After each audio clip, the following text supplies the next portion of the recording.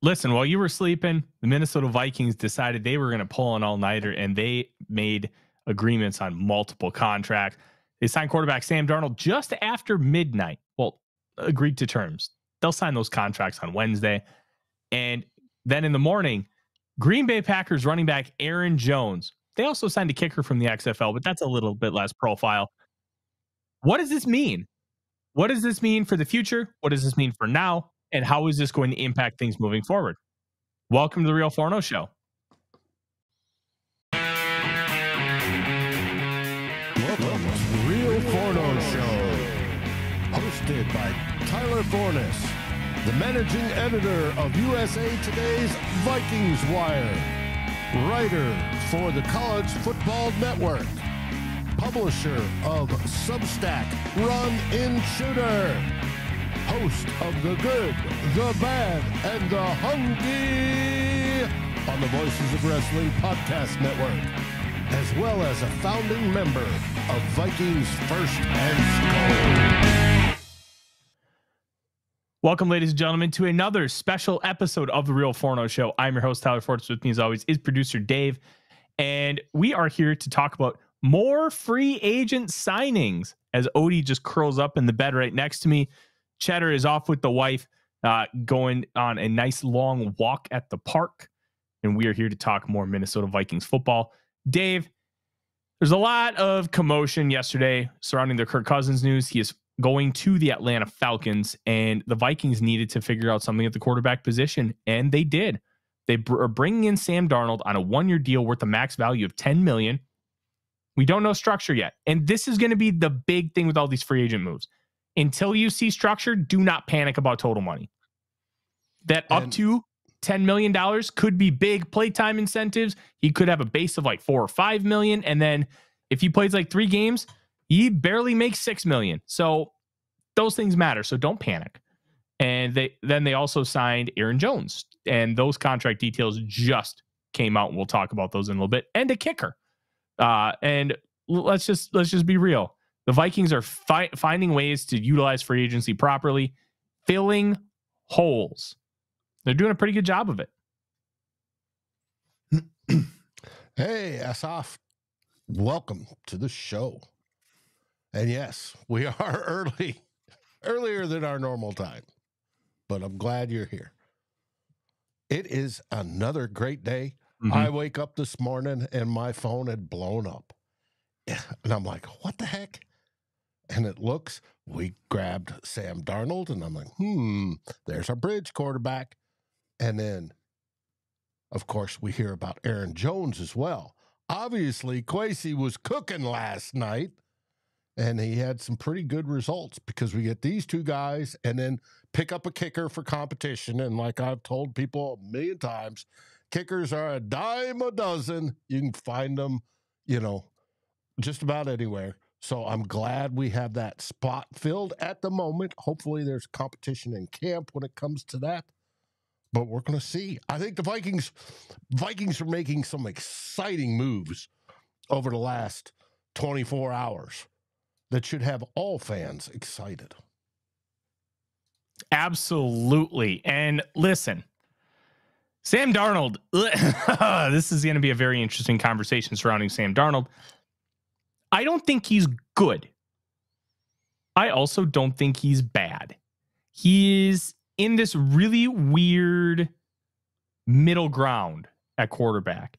Now, let's kind of back up. He played 3 years at USC, came out as a redshirt sophomore, and was the 3rd overall pick for the New York Jets. They traded 3 second-round picks to go up and get him. It did not work in New York. He spent 3 years there. Then they traded him to the Panthers for 2nd, 4th, and 6th round picks. And the one memory that most Vikings fans will have of Sam Darnold is that game against the Carolina Panthers in 2021.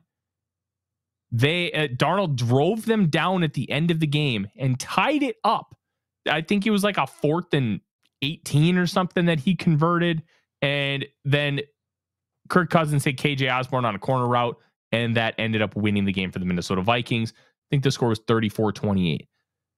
Darnold has flashes of brilliance. He has flashes of, wow, this guy's really good.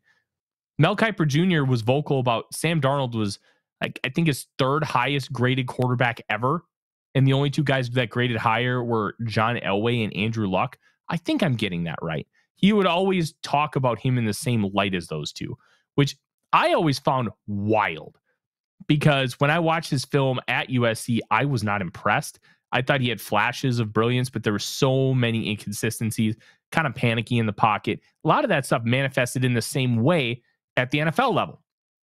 But he can make some wild throws. He can create out of structure. And the general mold of what you want in today's quarterbacks with those types of skills, Darnold fits. But he's also, there's a reason he's going to be on his fourth team since 2018. He has not lived up to the billing.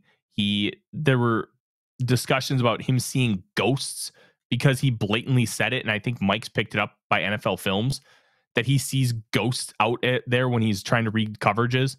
But I think he's improved a lot since that quote, which I believe was 2019 with the New York Jets, his second season. I thought that had to do with him getting mono that year and the fever he was had. That may be. I don't remember that. That he was seeing things. Yeah. There's a real chance that you're right. I just don't remember that being the case. So we'll kind of leave that in an ambiguous state just because, like, we think it might be, but we don't know. So take that for what it's worth. There are quarterbacks that see ghosts when they get the pass rush, the big guys coming after them, and they're wondering. So that does happen. Mm-hmm. Absolutely. And he flashes these just dynamite throws. If you go search Twitter, you can search like Sam Darnold dime or Sam Darnold dot. You can find a bunch of great stuff. Or if you just go to Perpy NFL on Twitter, good old Forrester, he's got a bunch of them because he just ran with the idea back after the Niners lost the Super Bowl and just had fun with it. And look, he ended up manifesting Sam Darnold to the Minnesota Vikings. Good for him. But there are flashes where it's like, man, this guy could be really good, but he's not. And he's a bridge guy. I think he's a good bridge guy. I also think having him as a bridge guy is important in a different way, Dave. He's got a connection with Josh McCown. I think that matters. McCown was in the building for his first start in 2018. They were both with the New York Jets. And not only do you have that connection, Darnold is going to understand what it's like to be a top pick. And he's going to be able to relay some of his experiences dealing with the media, dealing with the pressure, dealing with the day-to-day life in the NFL, and be able to help out a young player. And Lone Wolf mentions in the chat, he's only 26 years old. This dude is the same age as Hendon Hooker. Yeah, he's the same age as Hendon Hooker. Wild. We were talking about Hendon Hooker all last draft process. So this is a talented football player that's never really been able to put it together. Everybody remember in school where you had that kid who just had this sky high potential. Everybody thought the world of what he could be. And then he ended up doing something stupid and kept getting suspended or ended up like getting like a couple of minor consumption tickets and then just never really fulfilled what people thought he could be. Like everybody knows that kid from their high school where for whatever reason, they just never reached their potential. That's Sam Darnold in a general construct, in like a vacuum.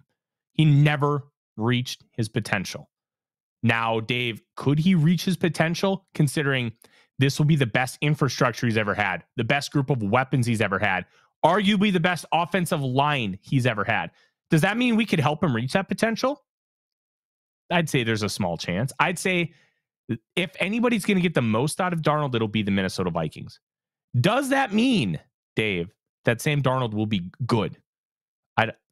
I don't think we can go that far. Good is a very general term that everybody uses in a different sense. On a scale of 1 to 10, with 10 being Patrick Mahomes and 1 being like Christian Ponder and Spurgeon Wynn, I'd say you're looking at between a 4 and a 6, where he's going to peak at like average Kirk Cousins, maybe a little bit better than that, but he's going to have some pretty big lows. And I think that's what a bridge quarterback is. You're not going to get a guy who you want to start all 17 games. Your best case scenario is he plays like Case Keenum in 2017. Case Keenum had a impeccable year, but he wasn't great. The team was great. Keenum was good enough considering everything he had around him. And I think that would be the best case scenario for Sam Darnold. And this is not me picking the Vikings to go to the NFC Championship game. But we're just talking about the quarterback play. I think if you got Case Keenum level quarterback play, you're in a great spot. I agree. And I think if the Vikings get the most out of him, that'll be fantastic, right? Mm-hmm. You hope sort of that happens. But I still think it is all part of the plan that he is the bridge guy while whoever we draft, and it's obvious 100% now, they're going to draft somebody high this season. They're going to go after that quarterback, and he's going to mentor that guy, like you said, and teach him out what to expect. And there's a huge difference between the New York press and the Minnesota press. So he's going to go, let me tell you stories, young man. But that he's going to be able to handle that well. I think he's mentally focused that he knows he's coming in not as the starter, that he's the bridge guy, and that's going to be his job. And if we can maximize him out, he could turn into a long-term backup for relatively cheap money if it all works out.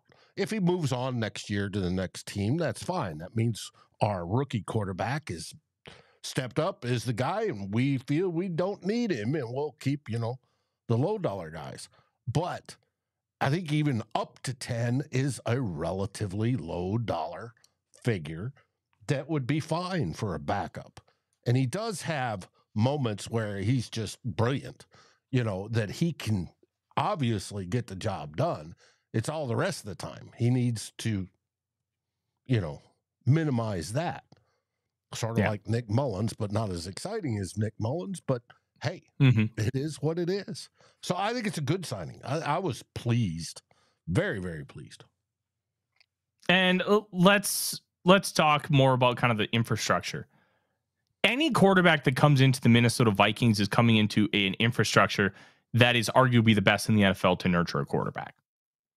The only one that I think would be better is Kansas City. And here's why I say Kansas City. Andy Reid, Travis Kelce, Patrick Mahomes. Even if that guy never starts for Kansas City. One comparison I will always make, and they're now two. Peak Brett Favre, they kept churning out backup quarterbacks and trading them. Mark Brunell, Doug Peterson, Ty Detmer, and the big one, Matt Hasselbeck. They kept churning out guys and trading them. And those guys ended up starting a lot of football games. Then the Patriots. They kept drafting guys to replace Tom Brady. Jimmy Garoppolo, second-round pick, traded for a second. Jacoby Brissett, third-round pick, traded for Philip Dorsett, a wide receiver. Like, they kept drafting guys and then flipping them because Brady just kept going and going and going. So maybe that's something that the Chiefs should start looking at doing, where you draft young quarterbacks, develop them, and then you can flip them for picks. But the Vikings have a great infrastructure. You have Jefferson, you have Addison, when he's healthy, Hawkinson. And this year, a rookie's going to have Aaron Jones, Christian Darrisaw, and Brian O'Neill as bookend tackles. And I think Ed Ingram's turning into a very good guard. I think this will be a breakout year for him in 2024. I think Bradbury's fine at center, and fine is a very relative term, so don't freak out about it. And you get a good left guard, you're cooking. You're cooking with gas, you're cooking with charcoal, propane, everything. So I think you're in a really good spot to continue to develop. Hostway's in the comments mentioning, well, what happens to Dobbs and Mullins? Dobbs, I don't think resigns. And that's not an indoctrination of him. It's just sometimes there's just not room. And I think Dobbs deserves an opportunity to really compete and be a guy, be a high-end backup in this league, but it's just not going to be in Minnesota. And I wish him all the best in the world. Mullins will stay because his cap hit's $2.23 million. If you cut him, you save almost $2 million. But why would you cut him? Keep him. It's $375,000 in dead cap if you cut him. But he's a good football player. Keep him. Keep him on the roster. He's cheap. Jaren Hall might be the one to go. Let's just be honest here. He might be the guy you slide onto the practice squad and still keep around because you want to keep developing him. But there's a chance Mullins gets traded too. The Vikings traded for him. That's a very tradable contract because it's like no money. And you get a quality, as far as strictly backup quarterbacks. I don't think Mullins is ever a starter in this league, so I consider him just a backup. Darnold, I view in the same bucket. So if you only look at backup quarterbacks, you could argue Nick Mullins is a top 5 backup quarterback in the NFL. Good backups are hard to find. Jameis Winston just got $8 million. Jacoby Brissett is probably going to start all year for the Patriots. Just got $8 million. Backup quarterbacks are getting expensive. So you get like a fringe top 5 to fringe top 5 backup in Nick Mullins for $1.895 million. You jump on that. That sounds great to me. And I think that's why the Vikings will end up keeping him. But to kind of wrap it up with Darnold, I think he's a good football player. But he's a good talent, but he's never really been a good football player in the NFL. I think that's the best way to frame it. The ability is there. Just hasn't been able to piece it all together. Will he at some point? Yeah, I really think he will. That time is not now. It could be in 2024. We'll find out. But there are at least things to like about what Darnold could be. But I don't think you can count on him to get there. If he does, it's a huge benefit for your franchise. Mm-hmm. And looking at his dive into the stats, he was improving in San Francisco. So who knows? I think he's going to be good. Scott asked, why didn't the Vikings try to trade for Baker Mayfield? I don't think they wanted Baker as their starter. I think the plan, they couldn't trade for him. Baker's contract had expired and he signed before the legal tampering period opened. The Vikings had no chance to get Baker. But so I think the plan all along, though, is not to bring in another starter. I think it's to go after that, draft that rookie quarterback. I can tell you, Dave, I heard from multiple sources, and then it came out after the fact when Baker signed. The Vikings' backup plan was Baker Mayfield. So if Kirk wasn't coming back, their idea was to go after Baker. I don't know what that contract would have looked like, but that was the idea. Baker got a hell of a deal with the Tampa Bay Buccaneers. 2 years, most of it guaranteed, and then a fourth year that's a little inflated, but $40 million for a quarterback in 3 years, where the salary cap's probably going to be like $310 million, maybe more. That's pretty palatable. So, and it's good for him. Yeah, absolutely. It absolutely good for him and the Tampa Bay Buccaneers. So let's bridge the gap here before we kind of get into Aaron Jones. I also want to point this out. Just about 20 minutes ago, we got a Facebook account.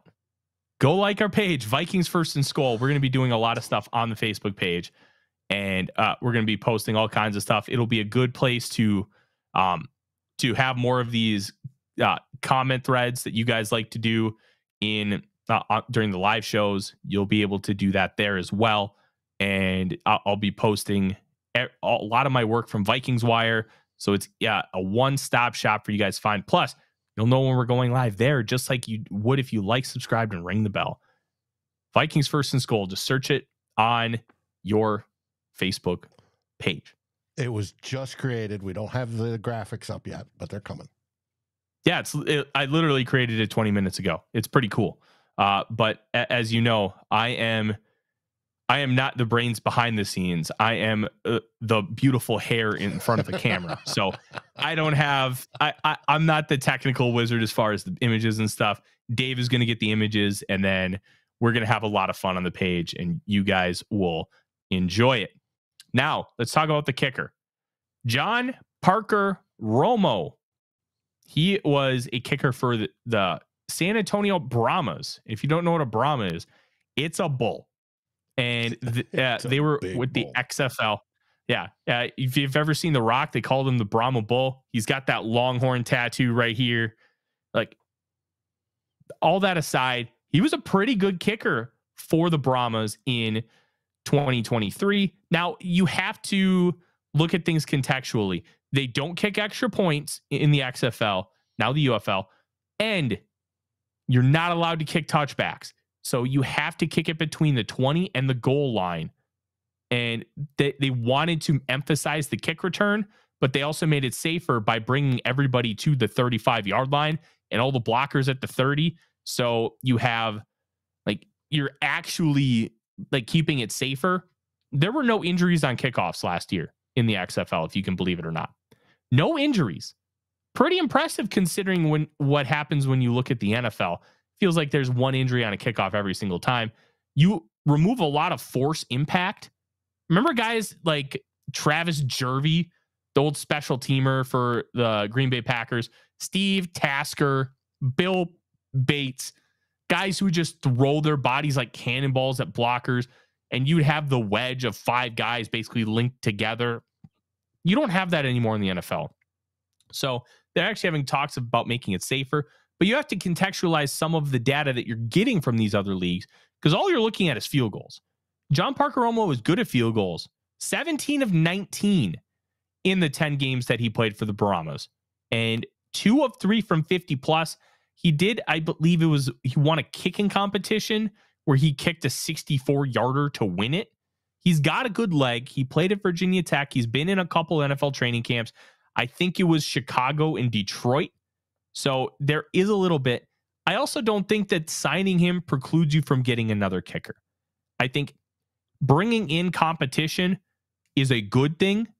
I don't think you're going to bring in 3 kickers, but you're probably going to bring in one more and let them duke it out. Because what's the difference between bringing in a kicker who could end up really making your roster or your 11th or 12th wide receiver who's not going to make it? Right. That's what we're talking about here. So I think you're going to see the Vikings sign one more kicker, and hopefully, Dave, that they figure out the position. But 17 of 19 field goals, that is, we're talking about 88%. I think that's around the right number. That is pretty good. I will take that all day. You give me an 88% kicker. There's a video out there of him kicking a 73-yard field goal. Thank you, Timothy. We'll have to look that one up. I like that. I like that a lot. But he's probably never kicking a 73-yarder in an NFL game. Just so we're clear. Because you have to kick that ball so low that it's easily blocked. And it's why a lot of times those long field goals don't end up making it, because you have to kick it with such a low trajectory. But let's move on to the signing that got everybody all oogly googly this morning. The signing that Dave got to wake up to. And that is Aaron Jones of the Green Bay Packers. Now, contract details came out. So he initially signed a 4-year, $48 million contract right before, I believe, Dalvin Cook signed his big deal, which was 5 for $63. And they had asked him to take a pay cut because this was going to be the final year of that deal. And they wanted to kind of make things work. And they have cap issues. So, all right, makes some sense. They maneuvered some money last year where they fully guaranteed the whole salary and he took a pay cut. Okay. Well, I can't remember what his actual salary was. I think it was $11 million with $1 million in incentives. They asked him to take a pay cut to $4 million and $2 million in incentives. He comes to Minnesota and gets a base of $6 million with $1 million incentives. So he's going to make the max he would have made in Green Bay no matter what, with the chance to make more by going across the border in Minnesota.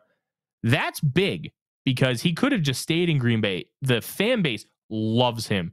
All the media members were like, just not Minnesota. Like, we're hurting today. I got a buddy, Jack, who's probably not going to watch this, but happy birthday, buddy. We got Aaron Jones from you. I hope you enjoy your day.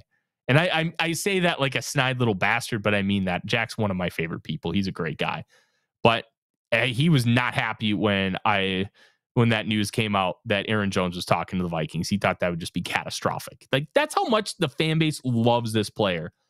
He, all accounts, is that he's just a genuine human being, and the talent is incredible. He had some injury issues last year, but he led the NFL in rushing from week 15 on. I think it was 628 yards. He was seventh in PFF rushing grade this past year and sixth in yards after contact per carry. This guy's 29 years old and he's still playing at an extremely high level. So it doesn't feel like you're getting somebody who's washed. You feel like you're still getting somebody who's at the top of his game. Maybe not like the tippy top, but like 90%. I'll take that. It's a 1-year deal, so you're not committing to him for multiple seasons. And you know what? If things go well, you bring him back and you keep having those discussions. Maybe you sign him to a 2-year deal, but give him a big money at the front, and then keep have something where it's super incentive laden in year 2, because you're going to expect that fall off. Because look, he's a running back. It just kind of happens with these guys because they get battered and bruised more than any position in the National Football League. That's why the fall off is as big as it is. But Aaron Jones is the prototypical running back for what you want and what the Vikings want to do. He can run wide zone. He can run inside zone and mid zone. He can do gap concepts like pin pull tosses, GT counter, all those things that you see in the National Football League. He can run them all. Plus, he's a legit, really good receiver. You're not talking about a guy who's just, he can catch a screen pass. No, he's a receiver, and you can do a lot of fun things with him because of that. I'm a huge fan of this signing, Dave. And when you look at other backs getting really big money, look, I would have paid Saquon Barkley, but Barkley got almost $13 million a year. I think it was 12.75 is what the official total was.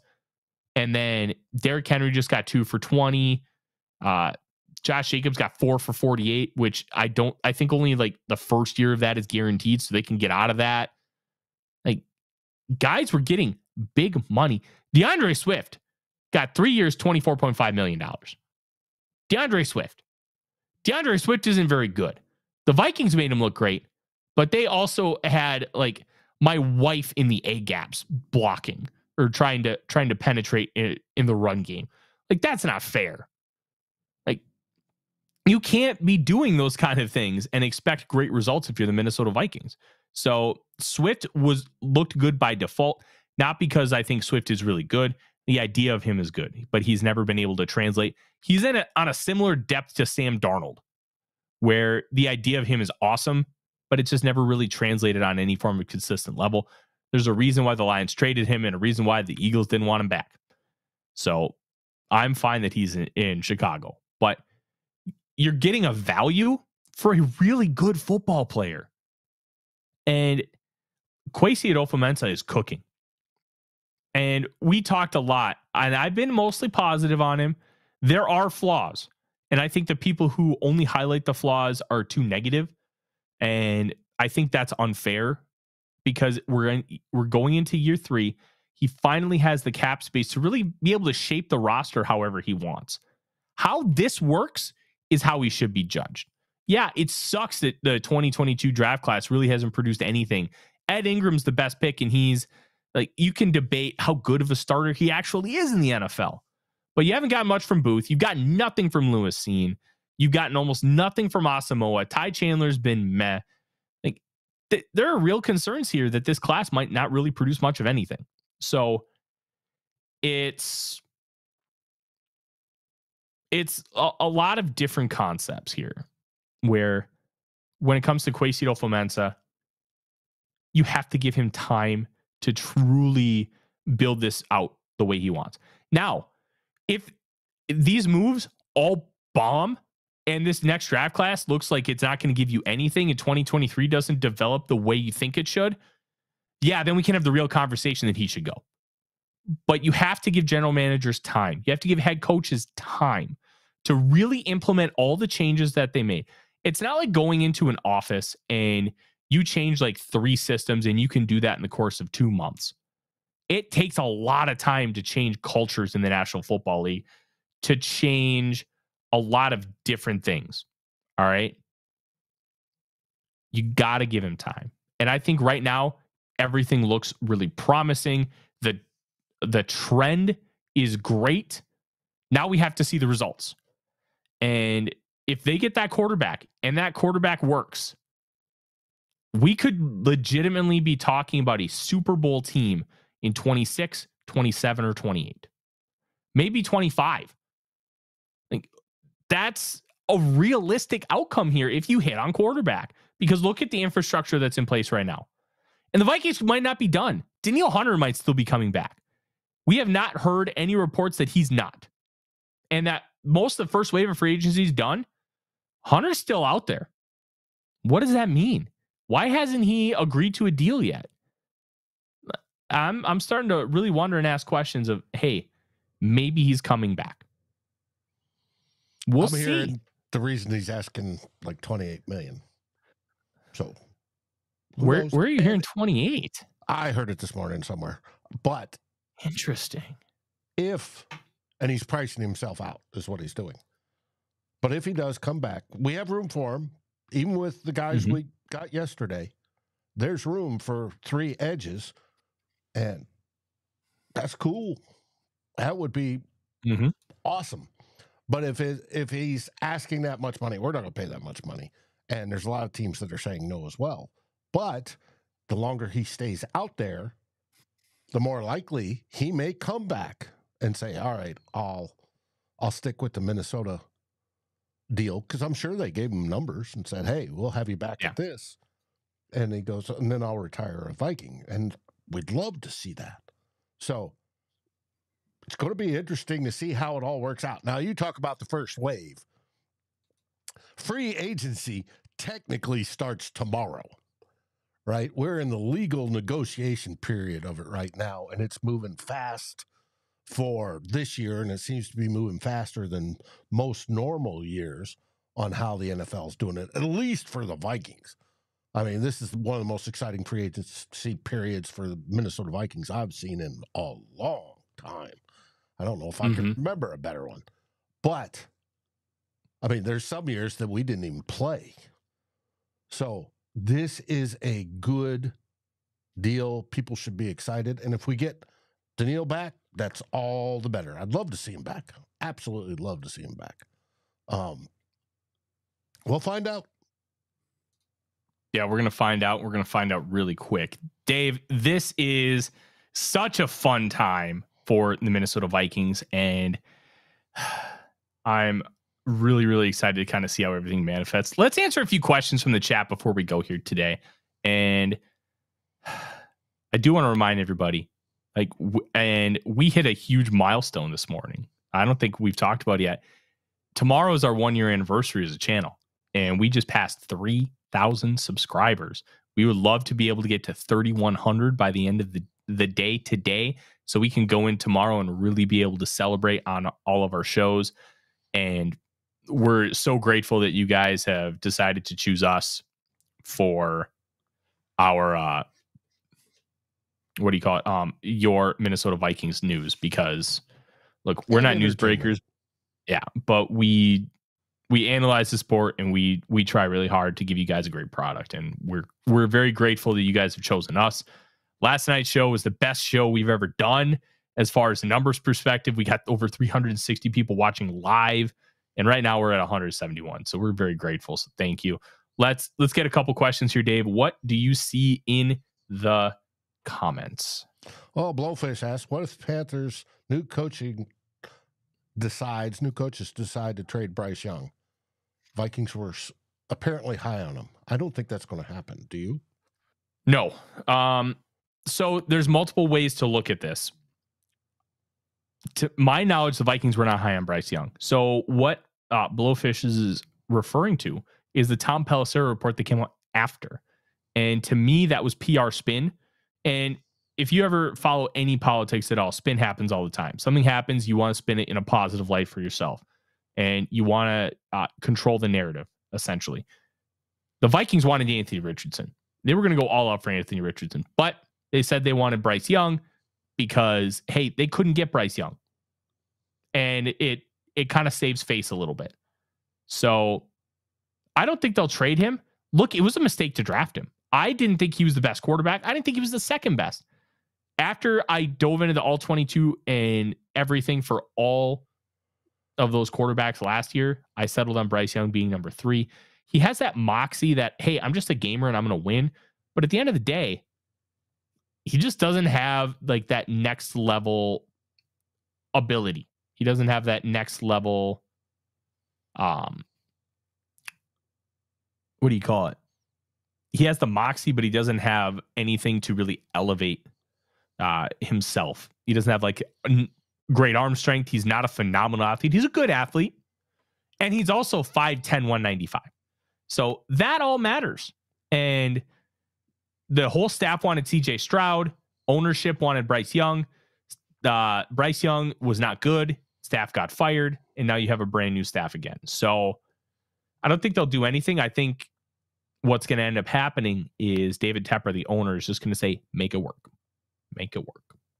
Okay. We got a next question. Josue asks, should we expect a JJ deal to get done soon? JJ being Justin Jefferson and not JJ McCarthy. I think there's a 95% chance that this deal gets done by the start of the season. I think there's probably about a 50 to 60% chance it gets done before the draft. And then after the draft, when the news for that quarterback comes in, I think that you're going to have a much better sense of when it'll come. I think it's going to come no matter what. I don't think there's any way, shape, or form the Vikings don't get a deal done with Justin Jefferson. They were so close last year. It's not like you're in a position where the Vikings can't get one done or they don't want to get one done. Jefferson wants to get one done. You just have to figure out the nuance behind it. So I think it's coming, but I just don't know when. Got another one from Clay Walser. Are the Vikings being aggressive in free agency this year because they plan to move up and draft a quarterback and want to have the pieces in place, basically, so that, and, you know, if it takes this year's first, next year's first, possibly the first after, that we have pieces in place and can succeed without those extra first-round picks? That's a difficult and kind of intricate question. So let's break it down a little bit here. I think the Vikings are making these moves in free agency because they just want to improve their football team. I don't think it necessarily has anything specific to do with the fact that they're going to go get a rookie quarterback. They want to win. And I think people will make fun of it, but the idea of the competitive rebuild, it's just it's like Dave, have you ever heard of a rhino, which is Republican in name only? Like, it's kind of the same concept. It's like, I don't know what acronym, but it's just in name only. The Vikings are trying to always win, but they're also trying to give themselves that flexibility and turn over the roster, which they've done. And I think the idea of the competitive rebuild just gets misunderstood by so many people that it kind of gets memed. But they're trying to get their team in a position to be competitive consistently. And I think that's what these moves are exemplifying. They're not signing a ton of one-year deals just so they can try and go and win it all right now. They're signing deals for decent length. Jonathan Grenard, 4 years. That's only the second 4-year contract Kwesi Adofo-Mensah has given out. That's something we haven't talked about a lot. Like, Josh Oliver got a 3-year deal, but it's essentially a 2-year deal with an inflated 3rd year. Zadarius Smith had a 3-year deal, but it was an inflated 3rd year. So it was essentially a 2-year deal that they ended up trading. And Jonathan Grenard seems like a real 4-year contract. So they're in a position where they can actually spend some money and make moves. And they have a ton of cap space in 25 and 26 to absorb because they don't have a ton of long-term commitments. They don't have these bad contracts. They're making the right moves to try and win long-term. And Aaron Jones, that's a 1-year deal, but it's also a 29-year-old running back, so I understand that. I think they want to have a great infrastructure to set up for a rookie quarterback, but they also don't need to have one set up for a rookie quarterback. Like, they're not just trying to put a few pieces together to make a rookie quarterback look good for 1 year. They are trying to set up for the long term, and I think they're doing a great job. We had a question from Anthony Tollison. What about getting Xavier Howard? The idea of Xavier Howard is good. I just think he's washed. And depending on the money, he's also, I think, 31 years old. He's had a lot of knee issues. If you want to give him $2 million to come in and compete for a starting job, I'm fine with that. I don't want to commit a lot of money to him because I do think he's washed. I think cornerback can have a really short shelf life. He wasn't a fast guy to begin with, but he was so sticky in coverage where he just made up for it. Plus, he's really long. And if he's got anything left in the tank, give him a small deal and let Flores see what he can do to maximize him. But right now, I'd probably say I'm out. But it's an interesting idea. The last question we're going to take is from Thomas Fowler. Okay. Interior O or D line in round 2. At this moment, D line. Because I think you're going to be able to get a good D lineman at 42. I don't know what... I think the Vikings will have... Like, Blake Brandel signed for good backup money. It's not starter money, but it's really good backup money. And I think that's perfect for a 6th offensive lineman. He's your first guy off the bench. They cross-trained him at center. You could theoretically play him in all 5 spots. $9.5 million over 3 years is awesome. Awesome. I concur wholeheartedly. I think they'd go defense on that because you're going to want to get there's some good defensive players out there. Yeah. And you're going to want to snag them early because it drops off real quick after that. I'll say this. If they love an offensive lineman that they could be able to plug and play at left guard, I'm not against it. I'm against taking a tackle on day 1 or 2 because it just doesn't make sense, especially with Brian O'Neill playing at such a high level and only being 29. Christian Darrisaw's going into year 4. He's 25. You have your bookend tackles for the next 5 years at least. And it kind of stinks because this tackle class is so absurdly good. But if you have a guy slide, let's say a Jordan Morgan who has some shorter arms for tackle, but he was a left tackle at Arizona. I think 32 and 3/4 inch arms. It's a little too short. But a guard with his movement skills and size, I really like. So I think it's a really good idea. Everything's going to depend on how the board falls too. If Chop Robinson is there, I'm going to yell at everybody to take him. I would yell at everybody if the quarterbacks are all gone to take him at 11. He's my 4th overall player. I love Chop. But then you're going to have guys like Darius Robinson who could be there. Tavondre Sweat. I think that might be a little too high, but a great nose tackle. Yeah, it's going to be really hard to have a conversation where, hey, I don't value a nose tackle. Well, you need to value a nose tackle in this defense. I'm going to pull up my interior defensive line rankings just to make sure I don't miss anybody. I think Chris Jenkins could be interesting in a trade down scenario. I don't think Johnny Newton's going to be available, but for some reason he ends up falling. Yeah, I'm in. Brandon Dorless, if he puts on more weight, because he dropped like 20 pounds for the Senior Bowl. And I'm like, what are you doing? You're not a true edge rusher. You are a 3 technique that can pop outside. And I want to see him kind of bulk back up. But, man, Anthony mentions Braden Fiske. I am not high on Braden Fiske like a lot of other people. I think there are real limitations there. But that get off is really good. I'd take him around 3, maybe around 4. But some of the talk about, hey, you should go high 2nd round, I'm not there. I'm not buying so much into the combine that it's going to be like a next level. So I think he's good, but I don't think he's great. I think there are a lot better guys. Right now, Fiske is 8th on my defensive tackle rankings with a mid to early 3rd round grade. Fig Nuts just said this is one of the greatest or best off seasons he can remember since signing Winfield Sr.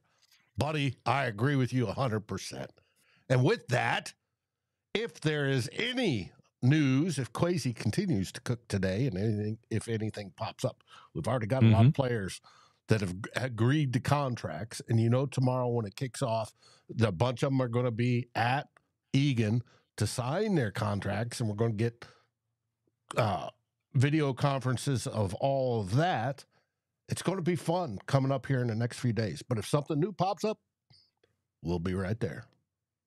Yeah, absolutely. And Anthony follows up. He'd take a flyer and Fiske in round 3 late. Oh, yeah, I'll take him there. I just think some of the round 2 discussions a little too rich for my taste. But if you want that kind of player that's just super quick off the ball and explosive like that, I get it. I understand. That'll do. Thank you guys very much for joining us. We maxed out at over 180 people at 1 o'clock on a Tuesday. God, this is the best time of year. And next week we have March Madness. But if anything breaks, we're going to be around. And at the very least, I will have a short up so you can get a real quick synopsis. And then as Dave works on the back end, we'll have a show for you ready to go. We'll be around. And don't forget all the written content you need coming from this free agency period, VikingsWire.USA.com. We're going to have it all for you. Until then, at the very worst, we will see you tomorrow night for a 1-year anniversary show on the Real Forno Show. What, Dave? We're going to see you before that, because tomorrow afternoon at approximately 4 Central, we're having the NFC North Who Will Be King Roundup show. We're hosting this week, and it's going to be fun. Everybody's asking how the Lions, Bears, and Packers are doing. Hopefully miserably, but we're going to find out tomorrow. Join us at 4 for Who Will Be King, your NFC North Roundup show. It's going to be a blast. The guys are fun to talk with and rib and banter back and forth. But I still think the Vikings are doing the best in the offseason so far. But we'll see. I do too. Yeah. With that, what do we say? SKOL Vikings, everybody. SKOL Vikings. Like, subscribe, and ring the bell to get notifications. It helps us grow this community that we all love, our Minnesota Vikings. And on behalf of Tyler Forness and myself, Dave Stefano, thank you so dearly for watching The Real Forno Show. SKOL, everyone.